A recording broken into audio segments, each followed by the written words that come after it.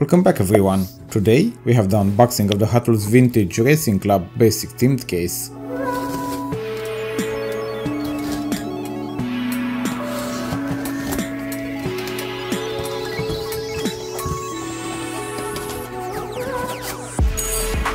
Starting with Lamborghini Miura. Released in 2019 as an ID casting. Some of you might still remember the ID series, it was an interesting concept. I do own two versions of it, although I wish I could have found the super treasure hunt. Interesting design on the cards with a part of the racetrack featuring each race car. It looks like a year full of cool basic series considering how it started. Next is the Mercedes-Benz 300 SL. Released in 2020, we had this Mercedes on the channel before, and we also remember the RLC release, the IWC Special Edition.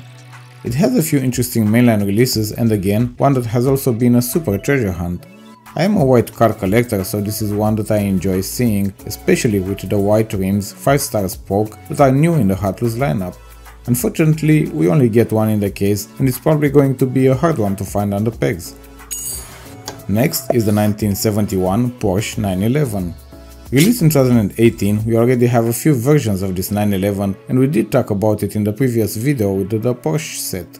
I am glad I have a few versions of it as it is a nice model, even though Hot Wheels did make versions that are almost identical. We are used to repeats, but that usually happens in the premium series.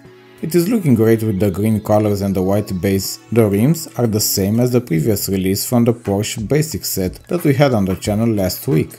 We can never say no to a cool Porsche diecast model. Next is the BMW 2002. Released in 2012, being the oldest casting in today's set with some very cool releases along the way. The case has 3 of them and your case might be different cause, as you can see, we don't have 2 full sets but randomized. If you get a different layout in the case, please let us know in the comments. Most of its releases are in the mainlines, but we have some interesting premium releases as well. The liveries chosen look great on the white colors and the wheels fit the casting. We have the best Italian and German car brand so far. I wonder what can we end the set with. Last in the case, the 1955 Corvette. Also released in 2012, this Corvette is a very interesting convertible, having premium releases that are very hard to find these days. They are all vintage with the exception of the BMW, and the set also has a chase. One that we didn't get in this case, the 1967 Camaro. It can already be found on eBay, but in my opinion it does not worth the high price asked, even though it's harder to find than all other cars in the case. What might not be so hard to find are these next sets, and you can check their case unboxings by clicking on these videos.